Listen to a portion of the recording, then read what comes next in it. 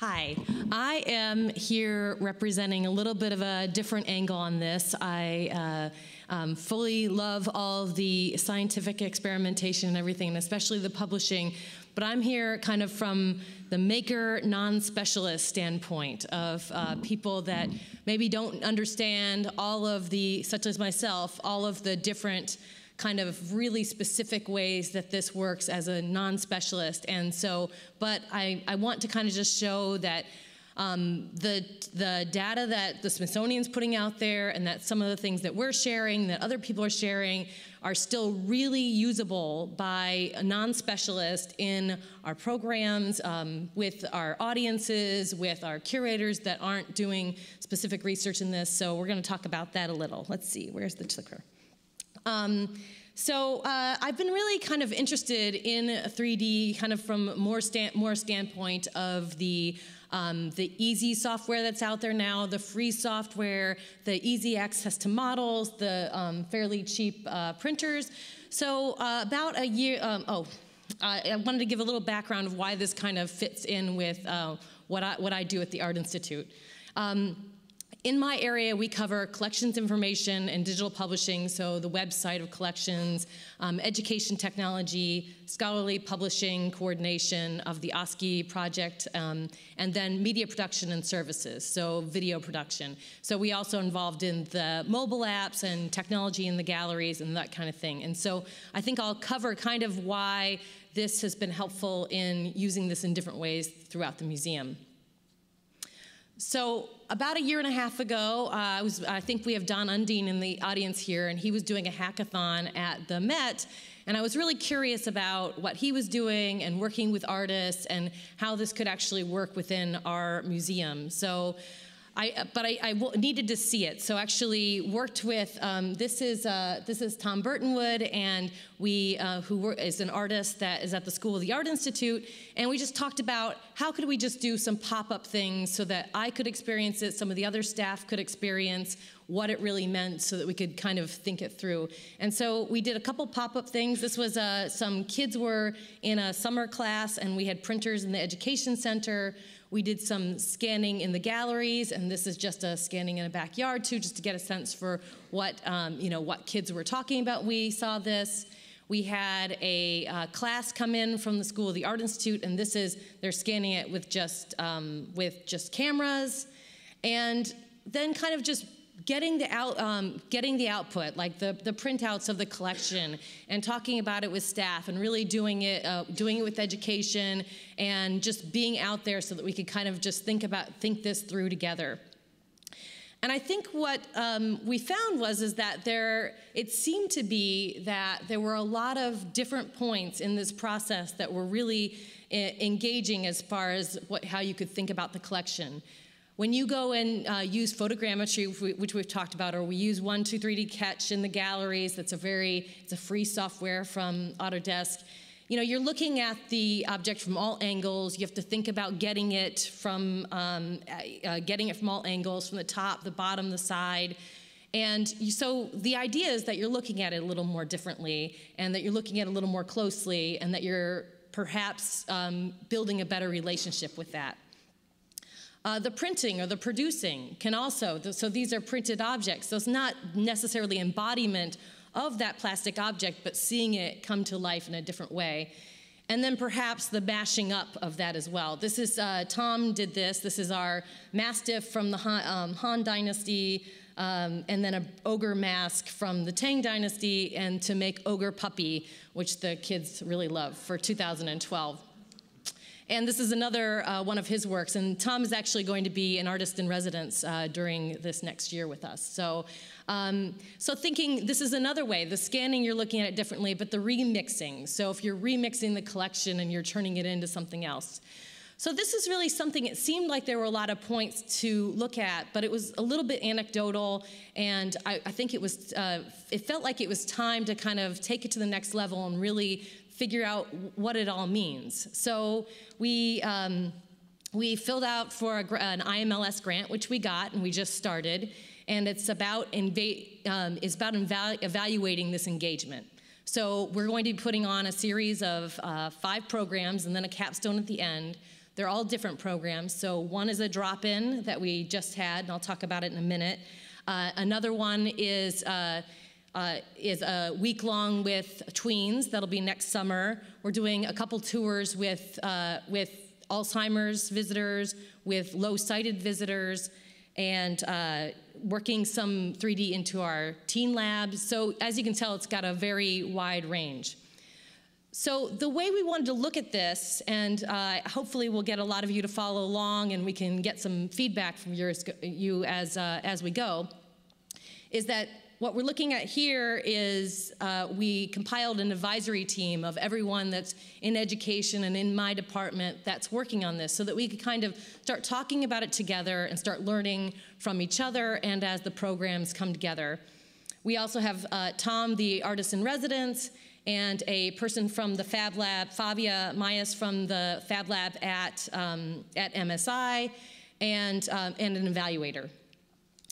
So we want to have a strong evaluation sense on this, and we want to keep it pretty open-ended, and the idea being that because we want to evaluate it entirely and per program because they're all different, we have 3 guiding questions that we're going to be looking at. The first primary question is, in what ways does the use of 3D scanning and printing in education programming impact visitor engagement with the collection? It's pretty much what we wanted to know, right? And then a supporting question, in what way do program characteristics affect the impact of 3D technology on visitor engagement with the collection? So this is really saying, do some of these programs work better than others? Is it really better if you do a week-long program where you're really digging in and you're going through all the scanning, the processing, the remixing? Or can you get something out of a drop-in program that someone comes in and then they leave, and are they getting something out of that? And then in what ways does 3D differentiate this form of making from other art-making experiences and the form of viewing from other art appreciation experiences? Is this just analogous to what we've been doing in museums all along, or does it actually add something? If it's analogous, is it fine to use that because it's got a wow factor, or is it actually distracting? So these are the things that we're testing. We had our first program November 9th, I believe, so that's why my slides were a little late, because I want to get some pictures in there. So it was just last weekend, I guess. And and it was for the Diwali Family Festival. So it was a drop-in festival. We ended up with different 3D programs serving about 671 visitors. And it's the Festival of Lights, so we have Tom Burtonwood made these lights that you see on the table here. And we had 3D printing demonstrations. We had Tom talking about art making and remixing of the collection. We had kids posing like statues, so they would choose a pose, and we would have a screen that showed them materializing as a 3D form. Now, a lot of this, especially in public programs, is about thinking through managing expectations, because not everyone's going to get a print, right?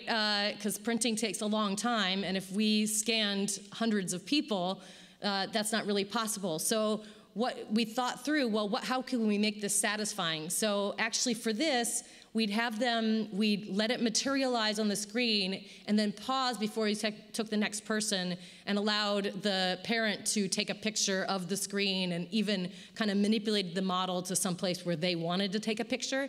So they get to take that away, put it on Facebook, that kind of thing, and feel that. So we also had 3D printed molds where younger kids could put the Play-Doh in the 3D printed molds of the collection and get something out of here. This is one of our lion's heads, and that was also really popular. So we don't have the data back yet on this, but like I said, we had 671 people that also either scanned in the gallery or went through one of these programs. And what this has also done is that I think this is really important that non-specialists can activate this in their education and their public programs, but also I think it's something that we can also then build capacity and help other parts of the museum that maybe aren't specialists as well. This is our 3D blog, so we'll be tracking all of this. I guess I should follow ahead. So we'll be putting all of our instruments, all of our evaluation, everything up on this. This is museum3d.arctic.edu. We're going to track everything, put all of our results, so if you want to follow that. So we want to take this in and actually use this kind of DIY maker kind of thing in research as well. So this was a program, this is our Hinoki, Charles Ray Hinoki. It's a piece that has a very complicated backstory, which I definitely think you should look into, but there's one piece off the side that you see here, the twig, I'm gonna call it, that we needed an exhibition copy. And the conservator was thinking, well, what are the different ways that we can do this? Do we have to fly someone here from Japan to recarve it? And, but how can we experiment with different kinds of technology to look at this? So what we did was we paired up with the school of the Art Institute, and they had some high-end scanners. And again, this is not something we thought, oh, we definitely know this is the answer. It was a series of experiments so that we could learn something, even if we didn't end up using this for the exhibition copy.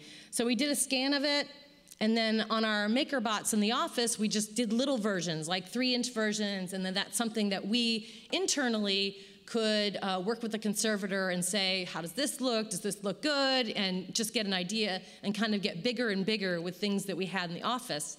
And then at one point, when she was happy with it, we went back to the school, the Art Institute, and this is actually, the white one that you see here is a paper, an M-Core paper print of it. And they did that so that you could get a little more detail out of it. It was beautiful, it had a good, heavy feel.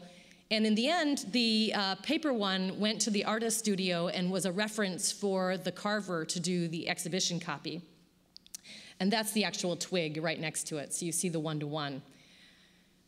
The M-Core could also do color, and that's something that we'll do next.